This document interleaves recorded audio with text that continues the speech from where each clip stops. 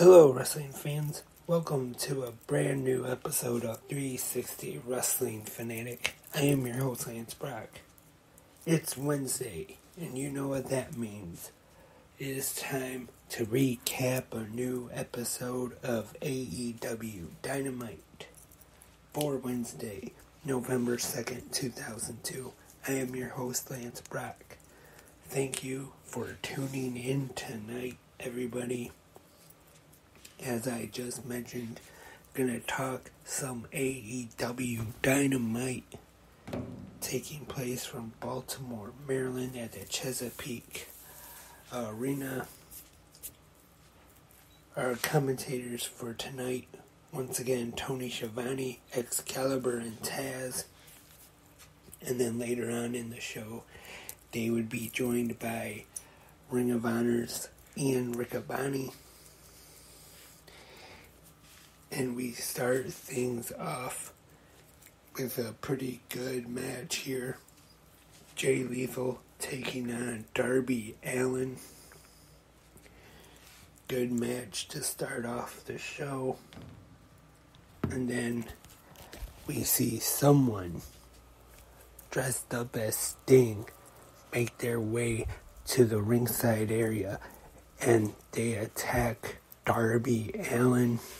At first, the commentators ask if it is Sting, but to be honest, I didn't really think it really quite looked like him anyway, and you could tell it was a mask, but then finally they stated on commentary that it wasn't the real Sting, and that allows Jay Lethal to get the win over Darby Allin, and he celebrates with Lethal, Sanjay Dutt, and Saddam Singh, and he is unmasked, and it is revealed to be Cole Carter from the factory. And then the lights go out, and then we hear Sting's music, and then the four of them go out and start to go up the ramp like they're going to meet Sting up by the entrance. But then in the ring behind Darby Allin, we see Jeff Jarrett in the ring with his usual guitar, breaks it over the head of Darby Allin, leaving him in a puddle of blood. And he cuts a promo and pretty much rages war against all of AEW. And then we get an interview with Jon Moxley. And we have another video just like we had last week. First we see the Elite, the Young Bucks, and Kenny Omega becoming the first ever AEW Trios champions. And then it's kind of like they're erased from the history of AEW, because then we see the Death Triangle winning the Trios championships. So we continue to build towards the return of the Elite to AEW. Is definitely curious to see how they're going to come back and when they're going to come back. Could be Full Gear, to be honest. I wouldn't be surprised if they're saving them for the pay-per-view to have them return there. But we'll just have to wait and see. And next up, we have Jon Moxley taking on Lee Moriarty. And Moxley gets the submission win. And Renee Paquette has a sit-down interview with Saraya. And next up, we have the Daddy Ass Birthday Bash, and it is crashed by the Guns. And then W. Morrissey attacks him from behind. But that was after, though, that the Acclaimed actually said they want Billy Gunn to adopt them. And then is when W. Morrissey comes into the ring and attacks them. But then they are saved by FTR.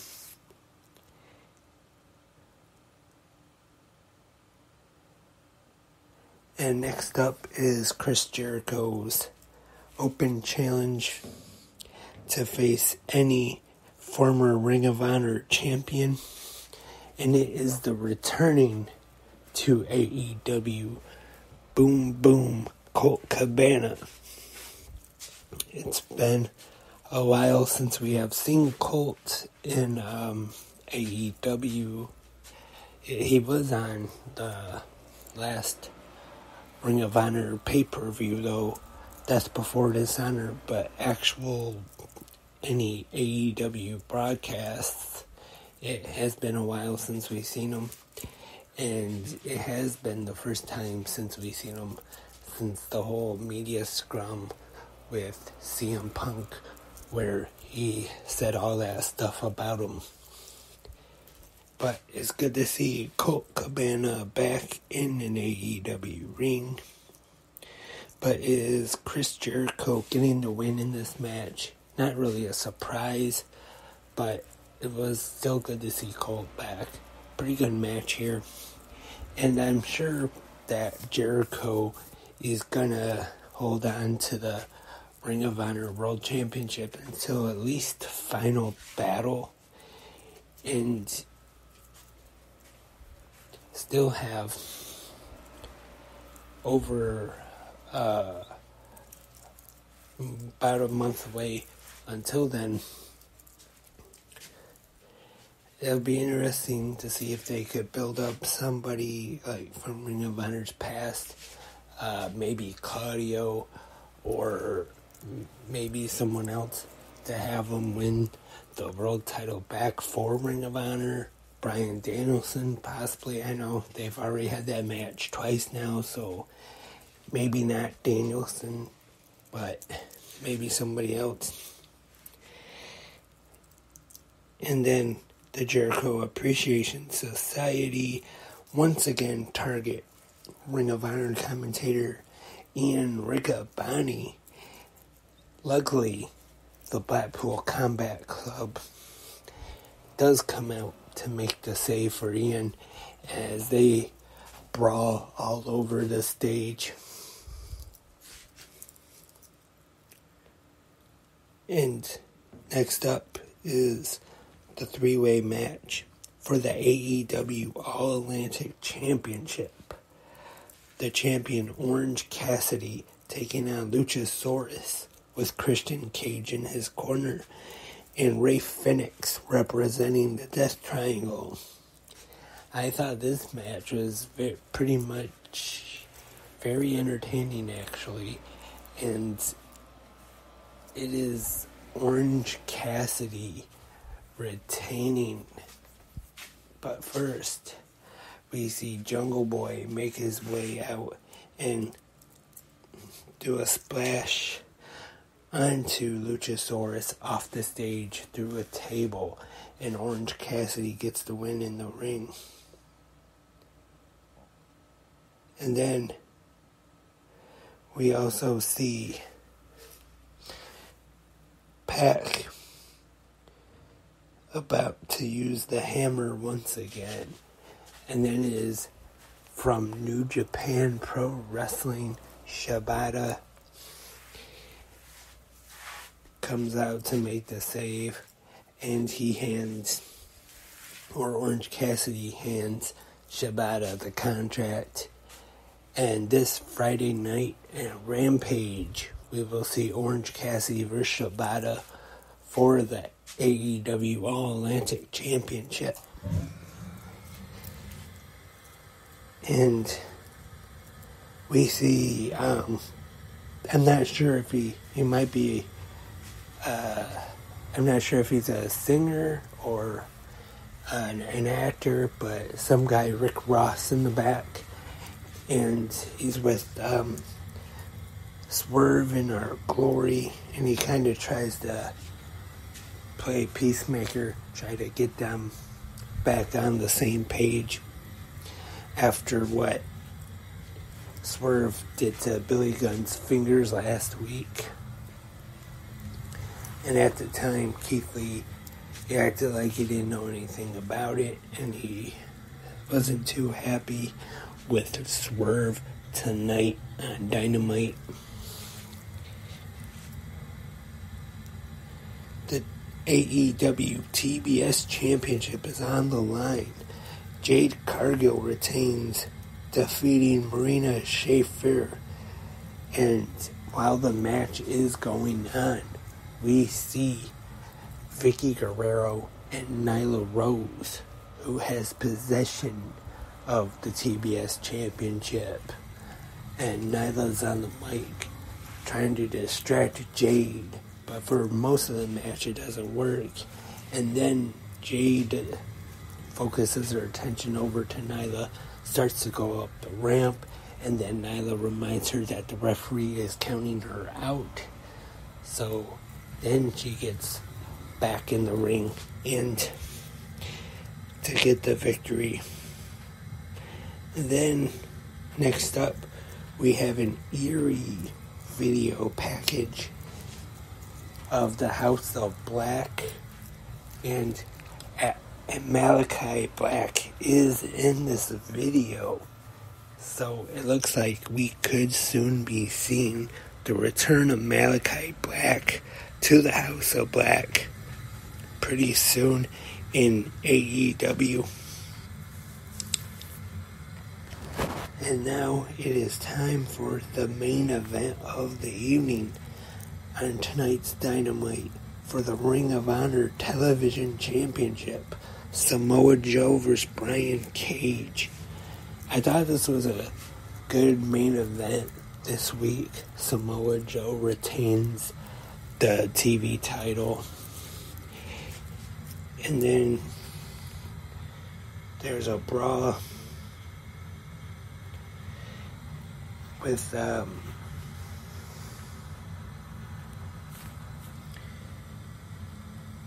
Embassy, and they attack Samoa Joe, and then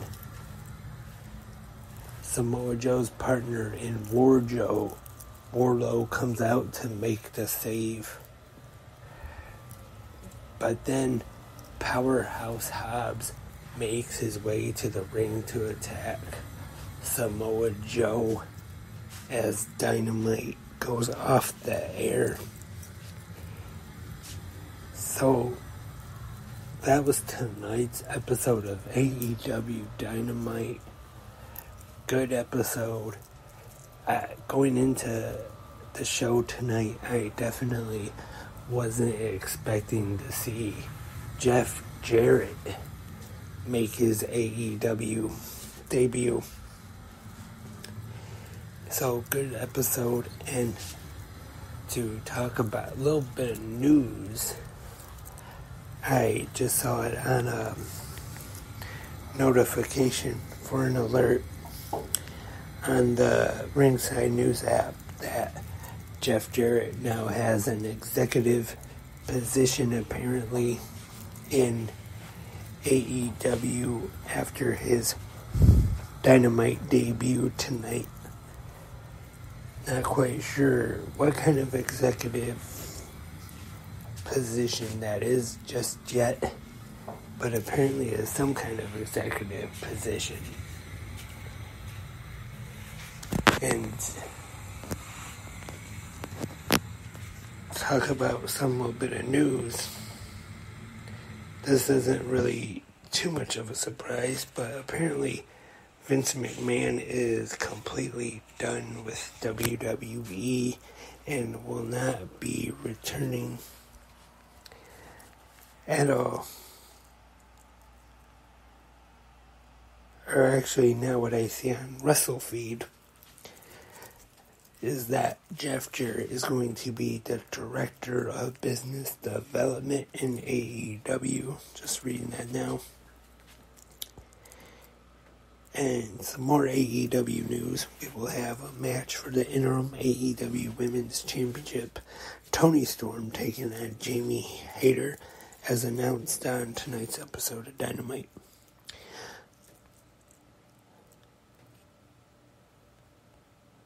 And WWE has filed a trademark for Queen of the Ring. So apparently they're going to be doing that again. The last winner is Zelina Vega, who has recently returned to WWE and has not been using the Queen angle.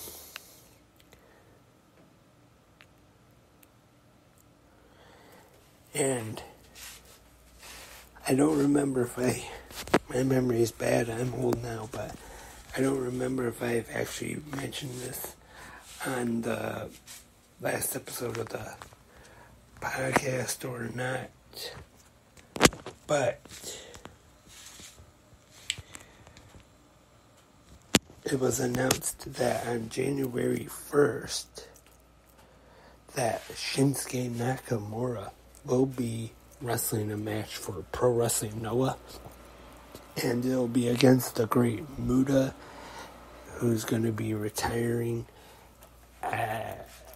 What I understand is that the end of January, I believe, will be the last match for Great Muta, but Keiji Muto will be having his last match in February, and of course we already know it's been announced that Sting will be competing in the last match. And now we know that we will see Nakamura versus Muta, which should be a very good match.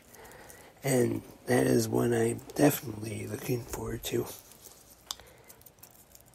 And what I see here is what happened after Dynamite went off the air tonight, as Tony Khan made his way out to probably thank the live crowd. I know he usually does that. He did that here in Detroit back at Blood and Guts, but this time though, Stokey halfway interrupted him and made him go to the back.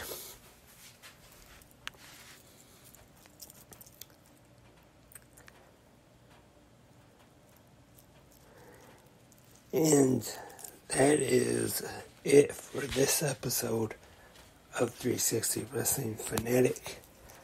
Thank you for listening tonight on Spreaker, YouTube, or wherever else you may be listening to this on.